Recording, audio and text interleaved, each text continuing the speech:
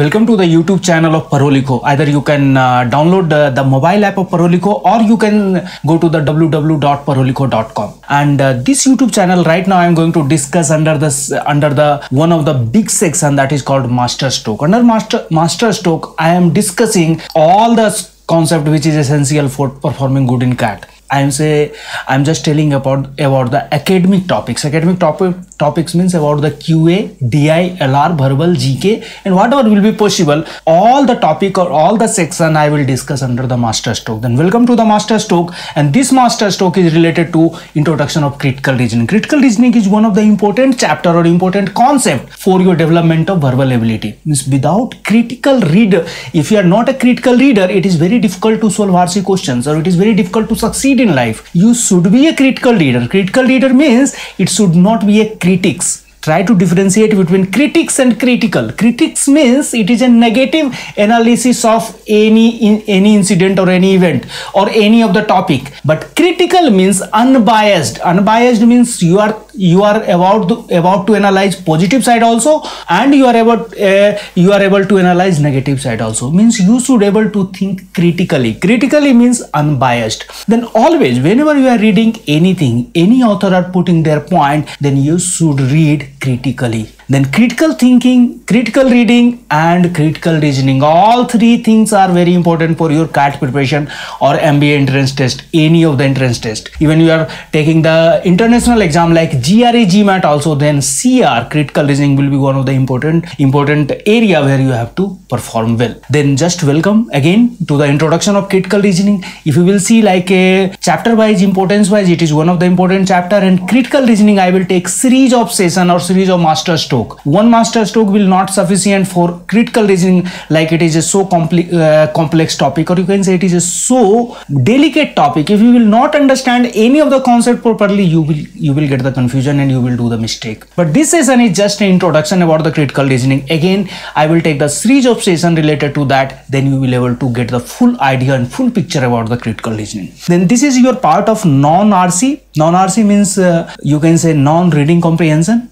Basically VA we are dividing in three parts. One is your RC, another is your basically VA we are dividing in three parts. One is RC, another is non-RC, and another is verbal reasoning. Then this you can keep either in the category of non-RC, or you can keep in the category of verbal reasoning also. Then this is a part of your non-RC or verbal reasoning. Which part if you want to keep, you can keep. There is not a very fixed rule regulation, but it is 100% sure this is one of the building blocks for your RC, because critical reasoning, they will check your ability of critical thinking and critical understanding based on the small passages. Passages will be very small, maybe hardly 150 or 200 words passage will be there, but based on that passage, how much you are able to understand and how much you are able to make the interference and how much you are able to get the gist and how you are able to get that gist in different way, that will able to analyze in different way. Means based on the argument, based on the assumption, and based on the conclusion, means how you are able to make the conclusion and which type of assumption will be perfect for any particular type of argument,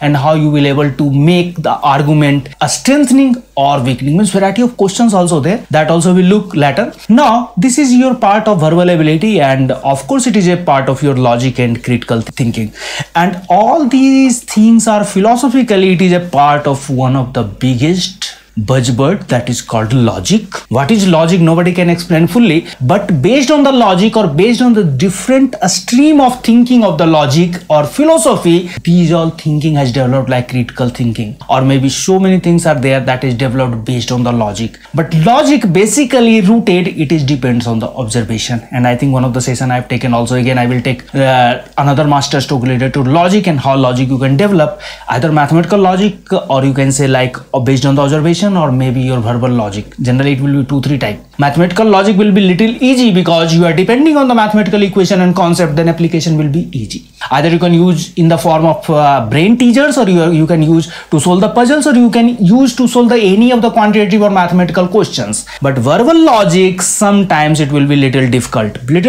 in the sense I am not making you afraid, because it is not any fixed mathematical formula you will able to apply always. It is not any fixed mathematical formula that you will able to apply always. Based on the condition and based on the type of passage, you have to adopt a different technique and different rule, different logic you have to apply. And due to verbal logic will be sometimes difficult. For that also I have some cheat code. I will share with you later how to break these all verbal logic area based on some cheat code. Means that also having certain limitation. That limitation we will able to catch it. Then right now just we are going to discuss about the CR in very fundamental way, or you can say introduction of critical reasoning. CR is one of the most important topic in VA. CR is based, explained and studied based on the three terms. What are the three terms? First term is argument. That building blocks of CR is argument, assumption and conclusion. All it is just human thinking, nothing else. And so many, you can say, psychological, philosophical word will come if you want to understand very perfectly CR or logic, like intention. After then our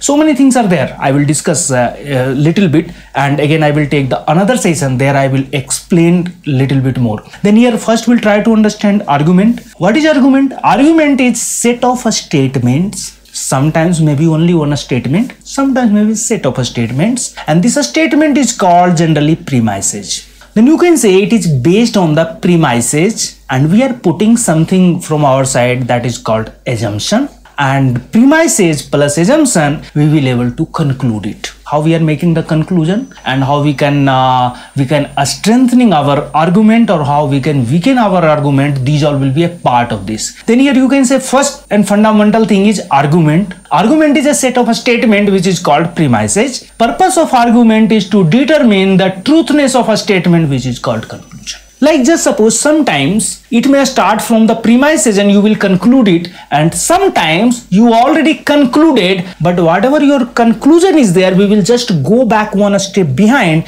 and we will try to understand what is the premises or what is the argument behind that conclusion.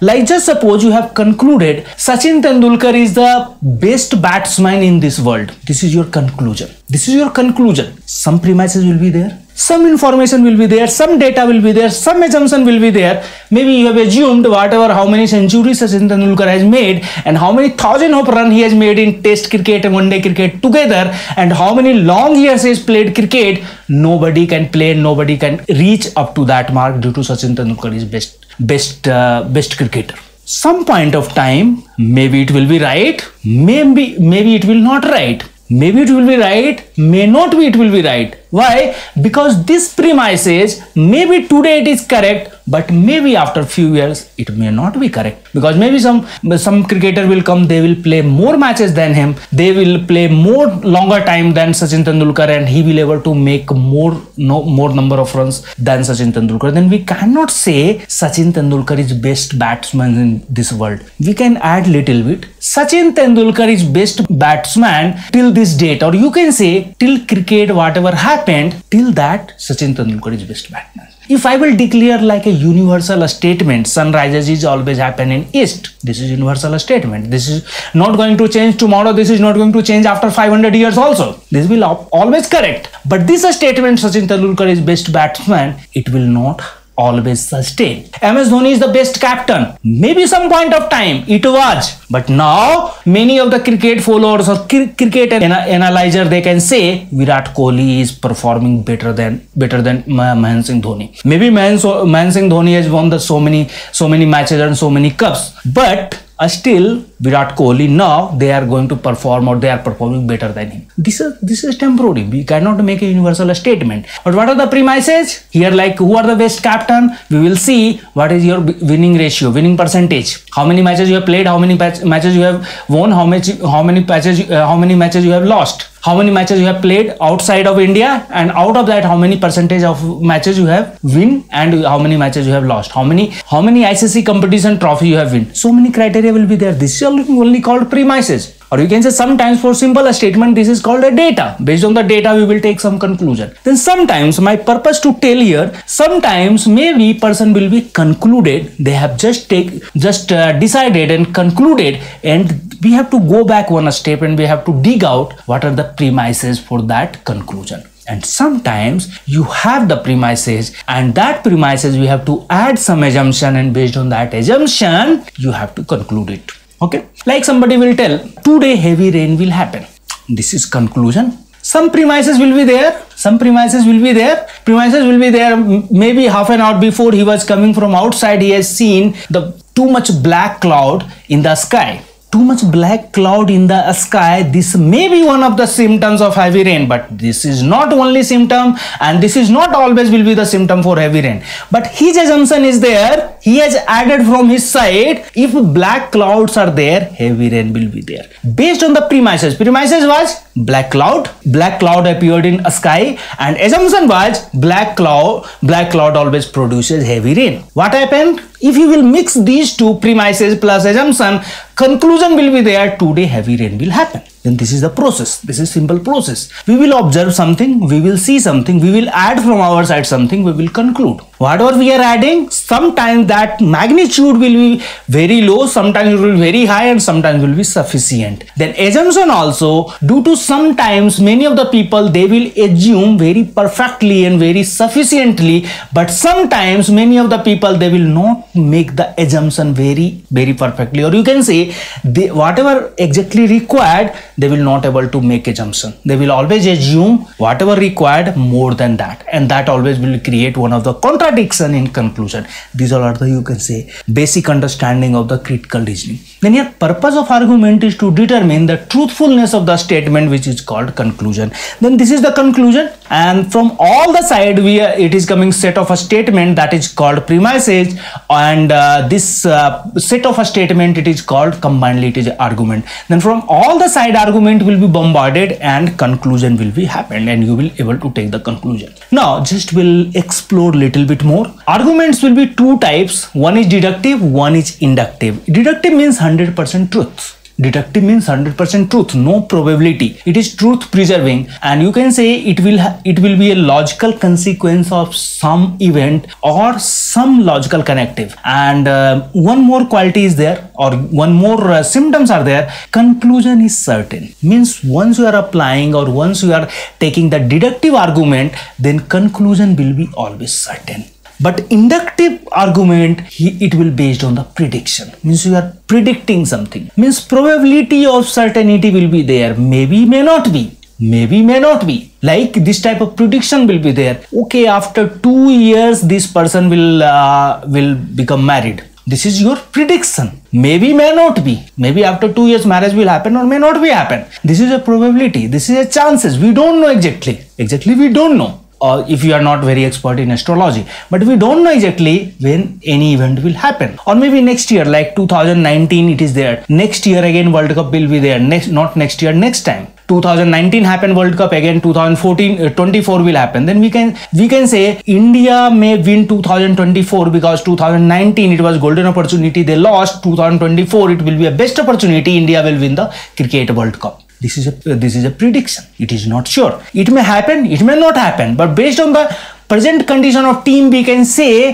70% chance is there, India may win. 30% chance is there, may not be. Then degree of truthness will be there, or probability of certainty will be there. That is called inductive argument. But if I am telling A equal to B and B equal to C due to A equal to C, what is this one? This is not inductive, this is deductive. This is deductive. It is certain, 100% certain. If A equal to B and B equal to C, then A equal to C will be always correct. There is no you can say there is no confusion whenever A will not equal to C. Always A will be equal to C if A equal to B and B equal to C. Then this is called deductive argument. This will be 100% truth. It will be truth preserving, and this will be a logical consequence, and conclusion will be certain. But inductive, same thing I just explained to you.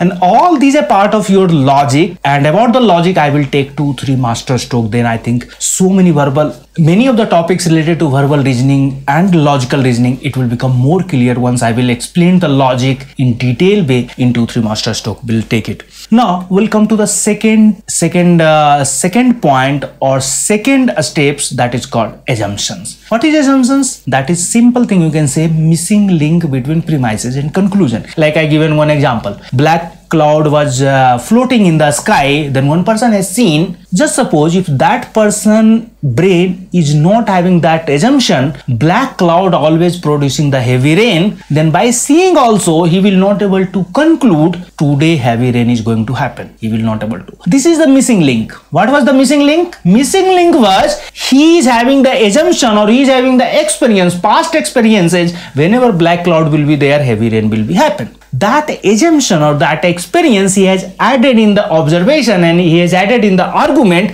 and he has concluded today heavy rain will be happen. Then assumption is a missing link between premises and conclusion. Very simple. I'm just breaking at the level of mathematics. Now it is easy. This is your premises. You have added your assumption and you have concluded.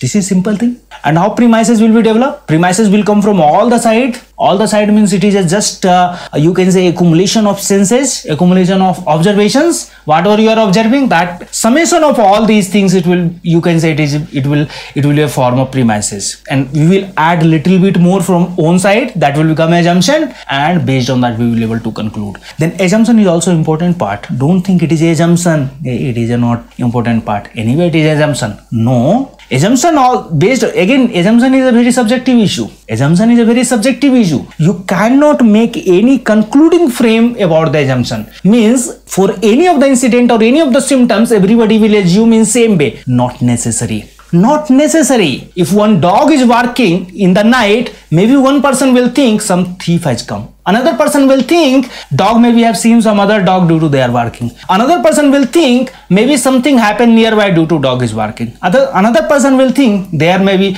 who are keeper of that pet, they are in trouble due to dog is barking. Incident is same. Incident is same. But whatever our assumption, that is totally different. The assumption you cannot make any clear-cut rule.